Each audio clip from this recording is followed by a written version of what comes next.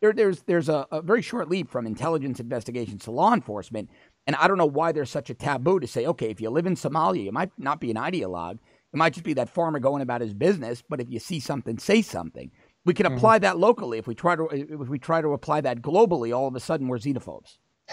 Which is horrible and idiotic. And I think the other thing to point out, and the Somali community in America has provided more jihadists traveling overseas by a massive percentage than any other community. So it's fair, like you say, to look at them. The other piece of it is we need to really remember as a country that what worked, and you mentioned a couple immigrant groups that caught quite a lot of bigotry and hatred when they came. Italians and Irish were just abused when they first came to the country.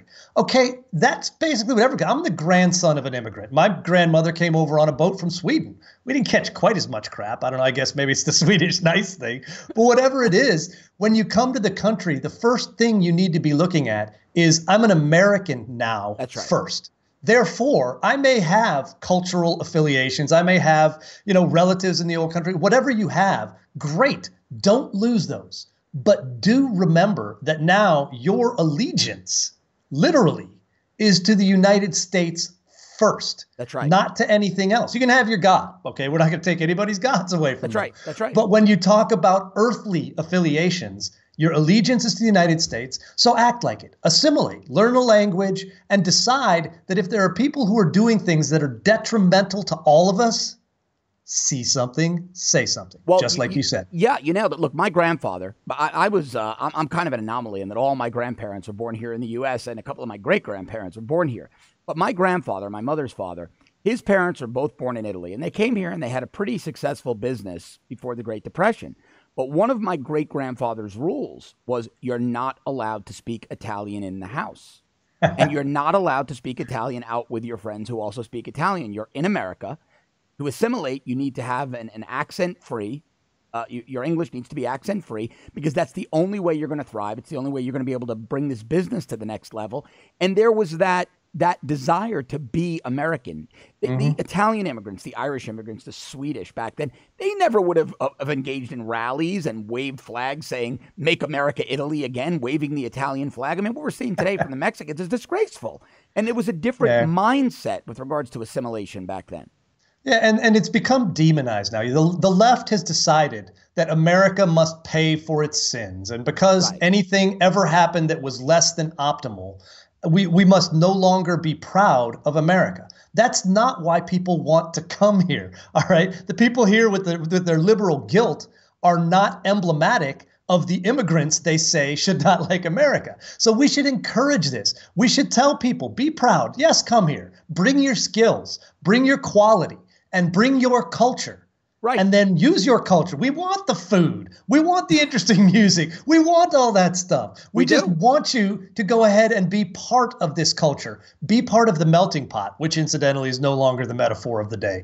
Be part of America. And then what we'll do for you is all those things that made some of those countries bleep holes will no longer apply to you here. What a blissful thing for everybody. Well, isn't merit-based immigration about the least racist and least xenophobic concept? No matter who you are, no matter where you're from, if you have something to add, we want you. Yeah. And you know what the funny thing is? The left likes to tell us we should be like other countries. They like to tell us we should have Scandinavian healthcare. Yeah. But they hate the fact when we bring up Australia and its merit-based immigration program, because somehow they honestly, John, it's the fact that they don't want equality of opportunity. They want equality of outcome. Well, that's so right. if somehow that doesn't get them the people they want, then they want to do quotas and do something else. They're the ones who are making this about skin color. It's not me. Yeah. If my doctor happens to have extremely dark skin and a brilliant mind and a couple of degrees, then dude, tell me what's wrong with me. All right. That's right. Not the issue. I want quality people. I don't care how much melanin they've got. Well, exactly. And I turned that exact argument on a leftist the other day when they said we should be more like Europe. I said, I agree. Let's be more like Switzerland, because right now, if you want to apply for citizenship in Switzerland and you were on welfare for the previous 3 years, you've got to pay every penny back to the government before applying. So I'm with you, liberals. Let's be exactly like Europe. Let's do it. You win. Yeah, they're a little selective in the way they like to employ that. Yeah. But it's the idea of demonizing and making any common sense thing like having borders, like having merit-based immigration. Their default setting is to claim that any enforcement of norms, of laws, of anything else is somehow racist because they don't want to have the argument on the merits. And I find it comical. I love the fact, one of the things in special forces, pretty much everywhere we go, we do a lot of humanitarian work. Oh, I know. So we build schools, we immunize kids, we dig wells.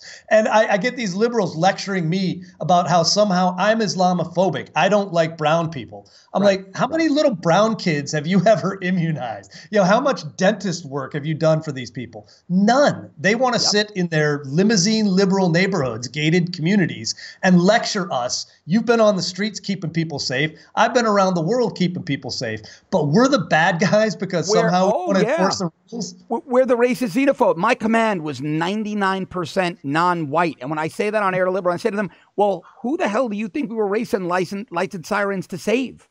Right. Who do you think our victims were? We didn't all of a sudden have, blonde hair, blue-eyed, white victims in the South Bronx, you morons.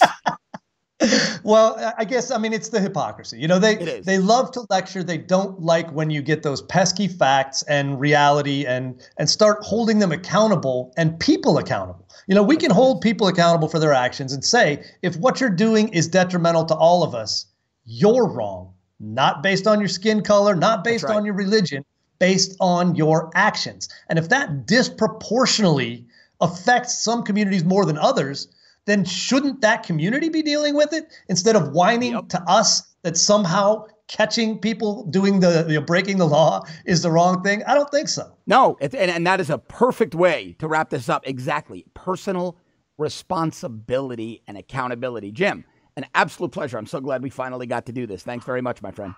Oh, good stuff, John. Thanks.